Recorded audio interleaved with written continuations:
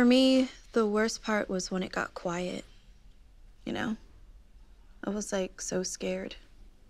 That's understandable. I would have been scared, too. Anyone else want to talk? Is it true? Nick showed up at your house with a gun? Oh, yeah. 'Cause you were cheating on him. Well, no, he was gonna hurt himself. I had to talk him out of it. You're the reason he flipped out. So don't go acting like you're some kind of hero. Whoa, whoa, you weren't even there, so you don't know what happened, okay? So why don't you shut the hell up? You can't just sit there and point fingers at my sister for something she didn't do. This is not productive, okay? Let's all calm down. We're not here to assign blame.